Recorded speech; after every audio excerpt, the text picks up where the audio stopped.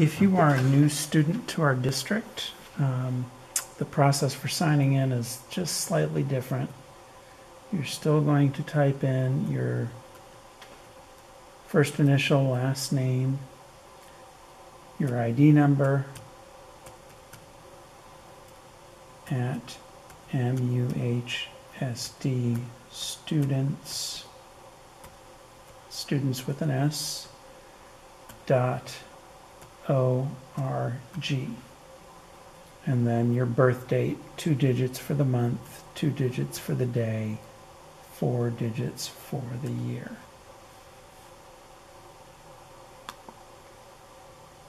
Okay, since this is a new account, I've never used it before, you have to agree to the Google terms of use, or terms of service.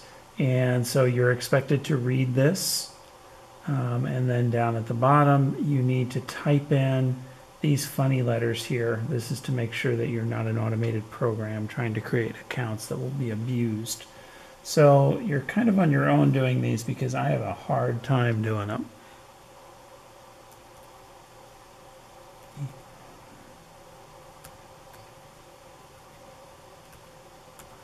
If you mess it up the first time, it'll just give you another one to try. So don't stress out too much about it. And then you're going to click I accept, continue to my account.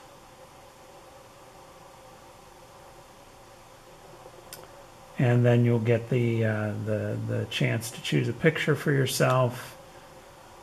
You'll get a chance to go through the Google tutorial, or the Samsung Chromebook tutorial, I should say. And it will tell you all about the Chrome operating system and how you save files and things like that. Okay, we're not going to do that right now. Now, when you use the devices here at school, you do not have to put in a Wi-Fi password. These are automatically set up to connect to the MUHSD student Wi-Fi. You do not need to use these on the MUHSD guest. MUHSD guest is for devices that are not owned by the school. So if you're bringing in your cell phone, a tablet, or your own laptop, then you would use the MUHSD guest. These devices should connect automatically to MUHSD student. So if you take your device home and you want to connect to your Wi-Fi at home, or if you're at Starbucks and you want to use theirs, you need to click on this little area down in the bottom right corner where you see the Wi-Fi symbol. And when you click on that, you will see a choice of Wi-Fi here. If you click on that, it lets you pick the Wi-Fi that you want to connect to.